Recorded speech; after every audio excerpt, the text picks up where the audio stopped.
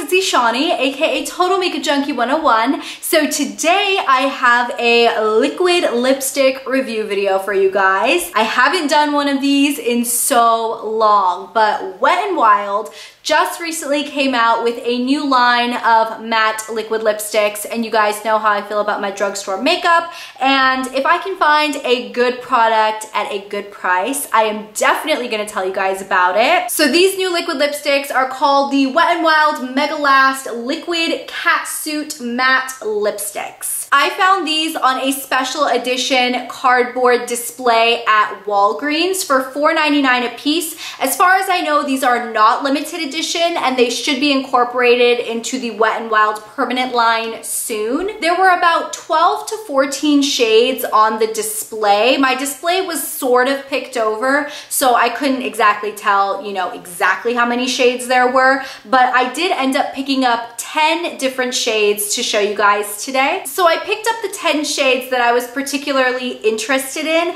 and let me just say I am so glad that I picked up all of the shades that I liked the first time around, because the formula of these is so good and I can definitely see this being the next big hit at the drugstore. This formula is so great. But before we get into that, let me just go through a couple of specifics on the packaging. These come in a tube that, like I said, very much reminds me of the Jeffree Star or Dose of Colors packaging. It has a black top, and then in terms of the actual wand, it is very similar to the Jeffree Star. It has kind of like that little dip in it. There is a sticker label at the bottom that has the product name and number. There was also a plastic safety seal that covered up the opening of this, which I absolutely love. I'm so happy Wet n Wild did that. Now, in terms of the actual color selection, I really liked what I saw on the display. There were quite a few nude shades, which we all know are super popular right now. There were some nudes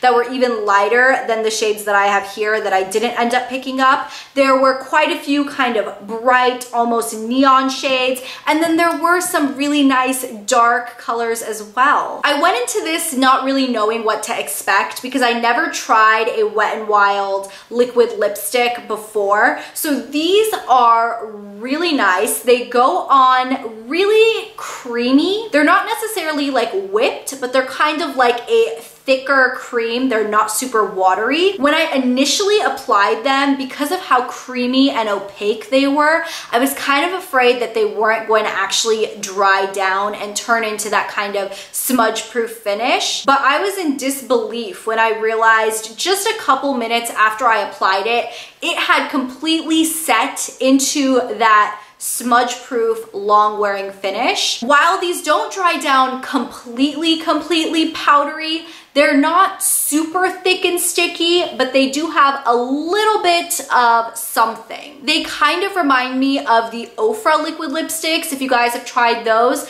but these are even thinner. They don't feel quite as, I guess, heavy on the lips, but the slight tackiness they leave on your lips, even, a couple hours after application, does remind me of the OFRA. I know a lot of people like that because it doesn't leave your lips feeling dry or parched or chapped. I've found that these fade fairly gracefully. The best way to take them off is going to be with an oil-based makeup remover. These do kind of do that cakey inner lip ring thing that I personally don't like very much. You can definitely notice it more with like the nude or the brighter colors. I feel like any of the colors that have a little bit of like a white tint to them, or like they kind of have, like that milky base, definitely do that kind of inner ring of crustiness. I haven't noticed these flaking off or getting patchy throughout the day. When they fade fairly evenly, but they will, start to wear away on the inner part of your lips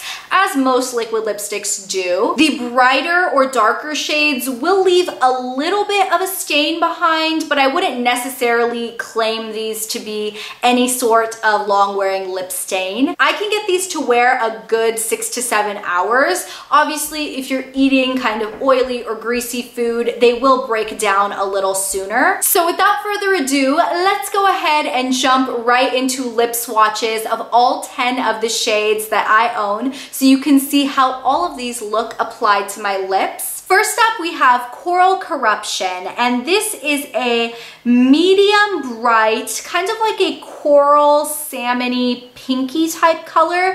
And while this color does go on really beautifully, as it dries down, it does get a little like liney if you have a lot of lines in your mouth. Rebel Rose is such a beautiful rosy mauvey nude type color, and this color goes on so beautifully, especially for kind of a lighter shade. It's super opaque, not streaky, it doesn't settle, it's just gorgeous. Give Me Mocha is a beautiful medium brownish terracotta-y type color. I'm making a prediction right now, but I do think this is going to be probably the biggest hit in this collection. I can definitely see this one being the one that's impossible to find. Berry Recognize is probably my favorite color out of all of the ones that I purchased. This one I've already worn about 3 or 4 times now. It's a gorgeous, perfect, pinky purple berry color. It's not too bright, it's not too dark. Nice to Fuchsia is a really beautiful fuchsia berry type color. It is similar to the last one I showed you. I'll just go ahead and show you guys a quick side-by-side here. So this one here is Nice to Fuchsia. This one is Berry Recognize. They're just a couple shades apart. I would say Nice to Fuchsia is just a shade or two brighter, a little bit more pink toned. Oh My Dolly is a beautiful neon fluorescent hot pink. This is literally like highlighter pink on your mouth. And when I first saw this, I thought this color was going to be super streaky because oftentimes neon colors are, but this went on beautifully, super opaque, not streaky at all. Flame of the Game is a neon orange color. This is another one that I thought was definitely going to be streaky, but it's not. It is so beautiful. It applies super evenly, and it does have a little bit of a red tone to it. So even though it is a neon orange, I still feel like it's a very wearable neon orange. Missy and Fierce is the most fierce bright red color ever. It is just a gorgeous true red, not too warm, not too cool. It doesn't make your teeth look yellow. It's perfect for the holiday time. If you don't have a red liquid lipstick, this is one of the best. Video Vixen is one of the beautiful dark colors that I have. This is a true burgundy, purpley red color. Like when you look at it on the applicator, it almost looks like purple, but it goes on like a beautiful dark red, and I love this color so much. And then the final shade I have is Goth Topic, and this is another dark shade, obviously. This one is a little less red and more of a purpley brown shade, but I will say it is very similar to Video Vixen, which is the last one. This one here is Video Vixen, and this one here is Goth Topic, and even on my lips, they are very, very similar. If you like something a little bit more brown, go with Goth Topic. If you like something a little bit more red, go with Video Vixen, but I wouldn't necessarily say that you need both of them. So I hope those lip swatches were helpful to you guys. Please don't forget to thumbs up this video if it was. This formula doesn't have any type of scent to it. It's not even really like chemically, it's just very, very faint nothingness. I'm gonna be completely honest with you guys and tell you that this is the best drugstore formula of a liquid lipstick that I have ever tried, and that is definitely going to be reflected in my ranking. So in case you guys didn't know, I do have a liquid lipstick formula ranking where I ranked all of the formulas that I've ever reviewed on my channel, and I'm actually going to rank these as the new number 7 and bump down the ColourPop Ultra Matte new reformulated version down to number 8. The reason I'm ranking these above the ColourPop is because I have found these to last even better on my lips. They're even more lightweight, and I love how easily accessible these are in drugstores.